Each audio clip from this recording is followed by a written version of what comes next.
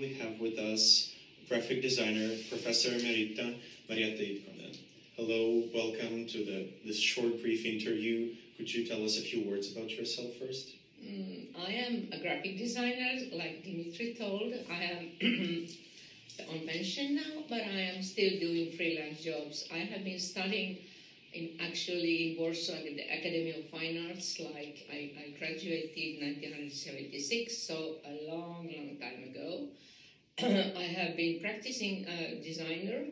I was also like 11 years working as a professor of visual communication at Aalto University. And since 2014, I have been coming yearly to provide workshops, and the topic is social design here in Warsaw. That's great. To start things off with a general question, what do you love about the design? Asking stupid questions. That's great. Well, that's very true.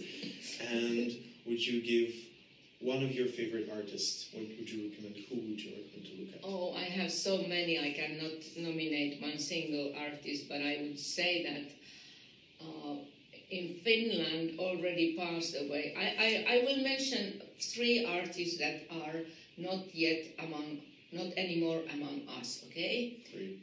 Firstly, I will like to tell that my favorites in Finland is Marjatta Itkonen, and the second one is Tove Jansson, the mother of Moomins. Oh, yeah. And she was a great designer, a great artist, really, truly fantastic personality. Then if we go here in Poland, so of course my favorite is my previous professor, Henryk Tomaszewski, with whom I did my master's degree. And then in France, I would nominate, I have many good also design friends in France, but I would mention Michel Coirès. We will put the names up for people to look at. Yes. Next question is, why do you like to work with the students? Or do you like to work with the students? I love to work with students. Otherwise, I wouldn't come here. I like to learn how the world looks through young people's eyes, because I am not so young anymore. So I love young people. Really, truly, I love them. And what is this workshop about for you? Would you give a glimpse into it? I think the glimpse about this workshop and about social design is that we as designers and we who dare to ask these silly questions are changing the world by communicating the challenges and the problems of modern world. Every year I have been coming here, we have had essential problems, stacking and discussing about essential problems like refugee crisis in Europe 2015, the state of independency, the state of democracy, overconsumption of the world, of capitalist world, so stop consuming and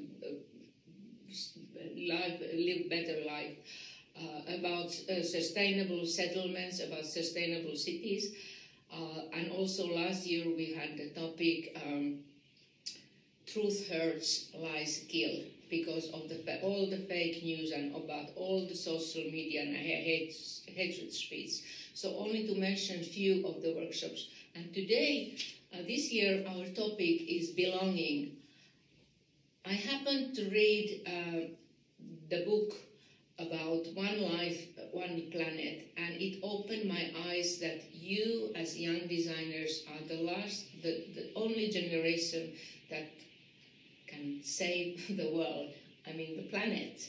So there's a lot of things to do. And what I want to mention is that today we had this fantastic Polish journalist who was telling us about Sahel, about the great green wall that is now going to be created in Africa. So this is fantastic example what people we can do. Also, what I like a lot what he said then is, because somebody of you asked that we as designers, what is our role and what we can do, and he said the same thing by accident what I told you yesterday. You need to vote. You need to be engaged in politics, in activism, in order to change the world. It is not about plastic or wooden toothsticks or plastic bags or fabric plastic bags. It's much, much bigger issue. So be active, be radical, interfere, ask questions about politicians and so forth. And to close things up, because we're sitting in a room around all analog on paper works, what would you say is the thing in analog, in traditional art that would never be possible in digital?